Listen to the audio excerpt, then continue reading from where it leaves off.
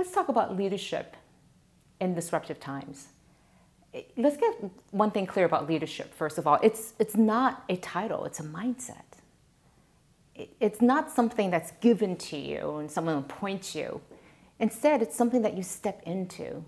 When you see a change that needs to happen, you step into that and you put on the mantle of leadership. And you become that leader who can help people understand and see where you need to go.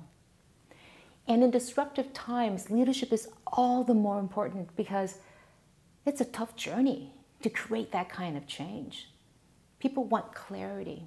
They want that vision of why we are doing this. Why are we going on this journey to create this change? And what's so important about this disruptive leadership is that you need to empower your team members, the people who are following you, because it's they who are going to be able to make this change happen.